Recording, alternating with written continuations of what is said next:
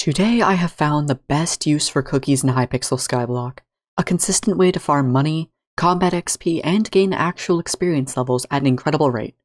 This does not require any luck, and you can do it by yourself. And this is something that will work forever. If you enjoy what you see, and haven't already, make sure to like the video, and also subscribe for frequent Skyblock videos. Ring the notification bell for extra magic find and pet luck, check the description for all the goods, and join my Discord. With over 1,800 members, it's one of the best servers out there. Thanks, and the blue screen should be taking over now.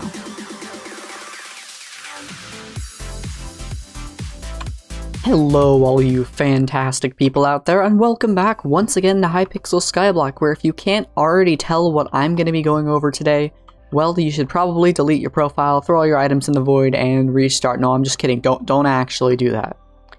Today, we are going to be revisiting the old trick that everyone used to use, pearl spamming. But today, we're doing it much different, because Skyblock has added some new items that make it so you can actually pearl spam completely by yourself. And we're going to be seeing just how effective this is, and what you need to actually be pearl spamming correctly at maximum efficiency. So without further ado, let's get right into it. So for those of you who haven't played Skyblock maybe in the last week, there's been a massive update called the Community Update, and what this has done is it's added a new shop on the actual Hypixel store where you can buy gems and stuff, and with these gems you can buy cookies. Or if you're lazy like me, just go to the bazaar and buy a cookie for like 800,000 Skyblock coins. I'll show you all where it is right here. If we go over to the bazaar, you can go to oddities and there's a booster cookie. Currently you can instantly buy one for 811,000 coins. And what the booster cookie does is it gives you all these unique buffs. The first one is 20% skill XP. This is skill XP for your skills. It's 20% for every single one at the same time, which is absolutely crazy. Then more magic find, and most importantly, is keep coins and effects on death. This means when I die, if I go to the dragon's nest right here, if I die, I will not lose any of my coins, and I will not lose my potions. This makes it so we can actually pearl spam without requiring someone else to throw pearls for us. We can do this whenever we want, and as often as we would like.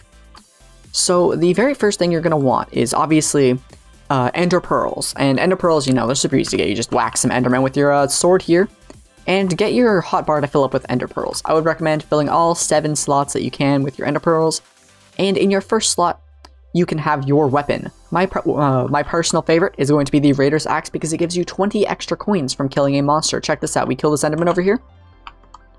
And watch my coins. Ready? Boom. Yeah, we get a lot of coins. Since I have Scavenger 4 on my axe, I get a little over 100 coins every single time I whack one of these endermen.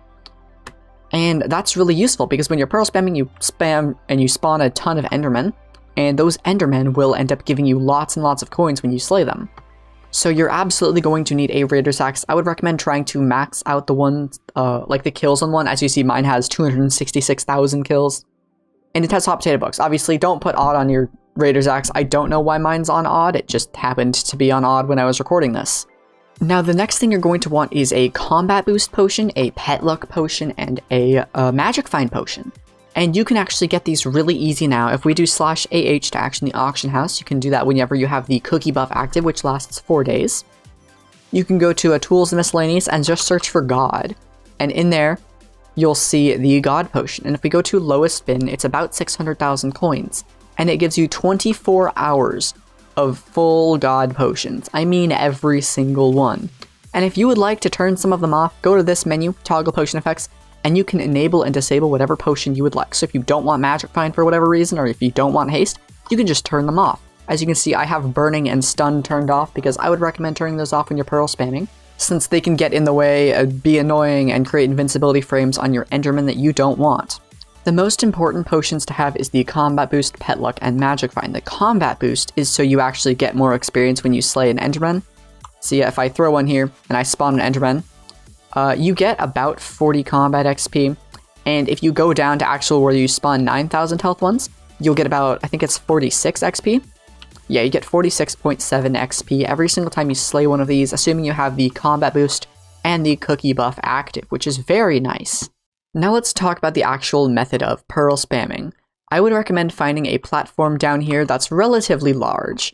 A good one is just finding one as far down as you can. That's really, really wide. Take this one, for example. This one's alright. Hold on, let's not die. I personally like these couple. I think they're both really, really good. And this one's really nice. So you want to make sure that there isn't anything really above your head. So when you're throwing the ender pearls, it doesn't like stick to the platform. So as you can see, this is a decent spot. There are a couple different spots, but I don't want to show them all because obviously people will be like, no, no, you found my pearl spamming spot. But low-key, this one's amazing. And the very first thing you want to do is actually go into your accessory bag and make sure your personal compactor is taken off or you don't have the ender pearls. Oh, that's why. As you can see, my personal compactor converts ender pearls into enchanted ender pearls, and we don't want that because then you don't have any pearls to actually throw. Looks like someone over there is pearl spamming too. But the next thing you want to take off is your combat sack. As you can see, I took my combat sack off. This is so all of the ender pearls go into my inventory and my hotbar, so I can constantly be throwing them. So let me just get a couple ender pearls here, then I'll show you what that looks like. Okay, so my inventory is now completely full of these ender pearls, and what you want to do is basically try and pick a spot in the map where you won't fall off, since when you're throwing ender pearls, as you can see, they'll kind of vary a little bit where they're going. Just look straight up and throw them as straight up as you possibly can. And then all of the endermen will appear around you. And with your raider's axe, you just want to whack them all. If you have a daedalus axe, technically that's better, but who has one of those anyways? And really, the whole point is just to spawn and kill as many endermen as you can. You'll be getting a ton of experience levels because you're slaying monsters. You'll be getting a bunch of coins from your raider's axe. And you'll be getting a bunch of combat XP from slaying endermen, which is always, you know, it's the perfect three, the three that everyone always wants to be constantly grinding. And you can really just see how many endermen that really just build up here. And whenever your hotbar clears out, just go ahead and whack some of these endermen. And I would recommend making sure your raider's axe has cleave. Now normally people wouldn't want cleave on their weapons because, I don't know, that's just what people in Skyblock do nowadays. I would recommend putting cleave on your raider's axe if you really don't want to, and you don't have full superior, then you can wear the pufferfish hat, and that will actually do the same exact effect. But if you do have superior, obviously you'll have 5% more magic find and pet luck, which is always handy when doing this because you can get ender armor, which sells for about 40,000 coins each. And you'll probably get multiple pieces of ender armor like every single session because you're slaying so many endermen, and the chance for ender armor is pretty high actually. So especially if you have like 137 magic find like I do.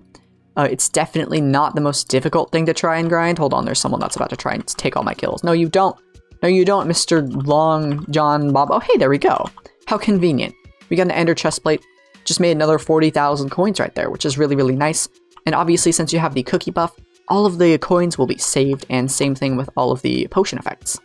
And lastly, of course, this part is kind of RNG based, but you could always get a legendary enderman. I mean, the chances are pretty low, but it could still happen, and that's a free 33 million coins if you get one. So if you're doing this for the long run, chances are you'll get a couple legendary endermen over the course of a few days or weeks or whatever it is. And as long as you just want to keep grinding something, like combat levels or experience levels, this is always worth doing. It's not the best money-making method, but it's definitely going to be consistent. And the other two things, the combat XP and the enchantment levels, are definitely worth it. If you want to go for maximum coins, you're just feeling especially lazy, you want to turn on a show and just pearl spam while you're waiting, pick yourself up a high-level epic hound pet. This is because the hound pets, you could even get a legendary if you really, really wanted, but the hound pet has the scavenger ability, which obviously makes you have a higher coins per monster kill, as you can see, and it also increases the chance to get ender armor, which is really, really nice. So you can just grab, you know, just the cheapest hound you can find on the auction house and just use that with it.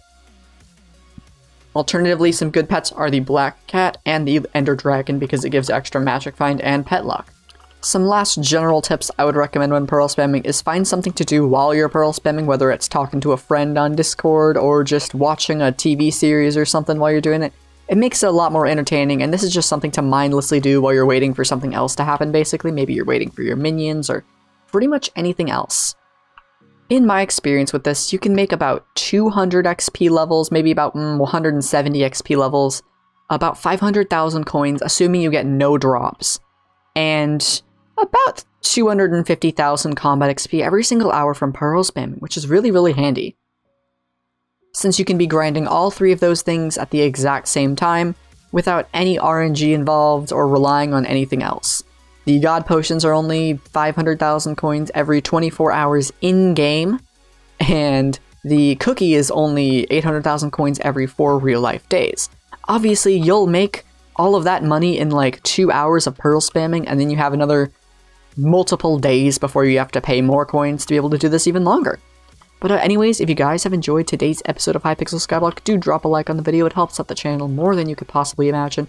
And subscribe once again, because we are on the road to 30,000 subs, and I will not get there unless every single one of you subscribed. And have a great rest of your day. Take care.